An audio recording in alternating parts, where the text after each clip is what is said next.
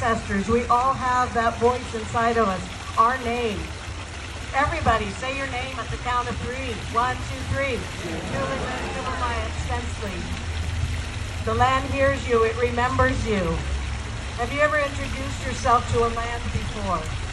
Probably not. It knows you now. It'll say, oh, I remember you. So we call in these lessons. We call in the lessons of all Indigenous peoples around the world of how to behave in this world. We need more storytellers. We need more healers. We need more artisans in this world for that creativity.